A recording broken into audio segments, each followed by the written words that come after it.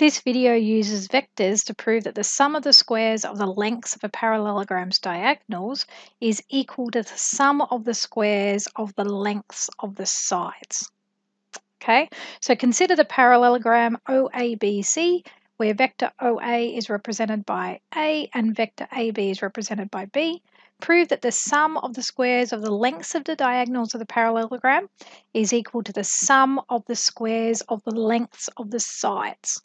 Okay, sounds confusing. Let's start with the sides.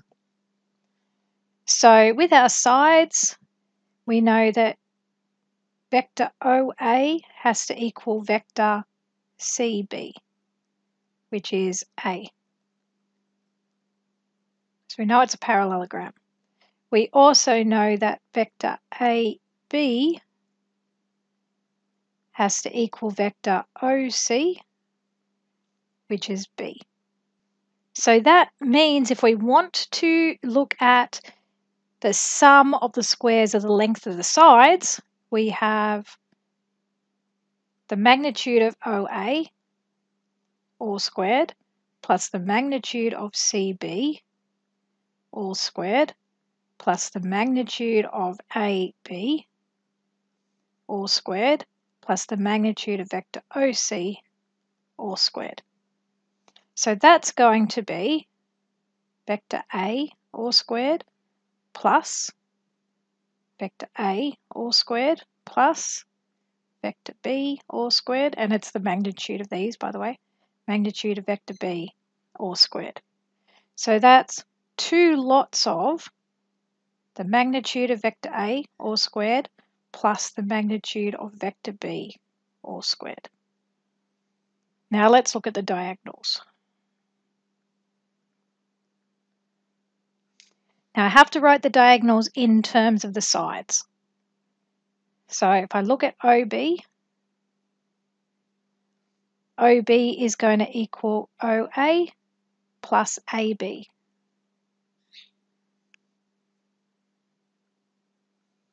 So OB equals OA plus AB vectors, which is vector A plus vector B. And vector AC, looking at that other diagonal,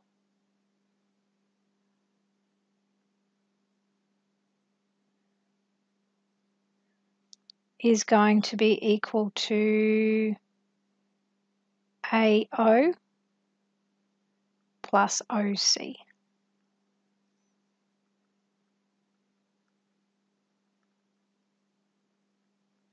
So that's minus A plus B, which is vector B minus A.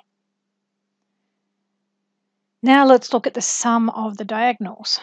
So the magnitude of OB vector all squared plus the magnitude of vector AC all squared, which when we plug in what we've got, that's going to be the magnitude of vector A plus vector B all squared plus the magnitude of vector B minus vector A all squared. So we've just plugged in for OB, the A plus B, and for AC, the vector B minus A. So they can be changed into dot products. A plus B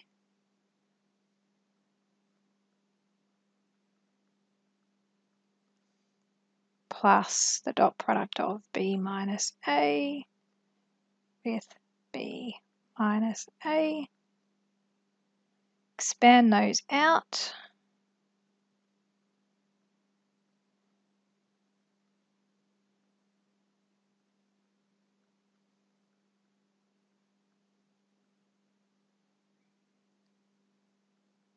So let's see what I've done. It's expanding that.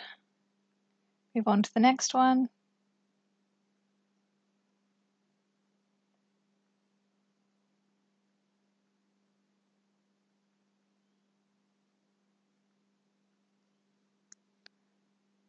That's expanding that out. So, looking at what we've got, we can cancel those and then collect.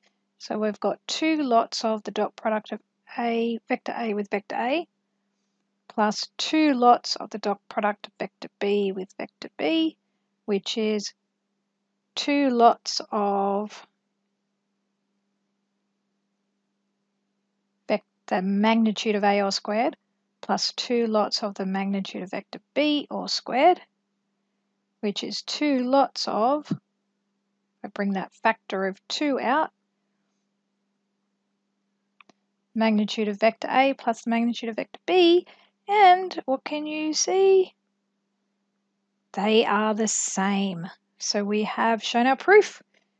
So we just need to write it out. And we are done. We've proven that the sum of the squares of the length of a parallelogram's diagonals is equal to the sum of the squares of the lengths of the sides.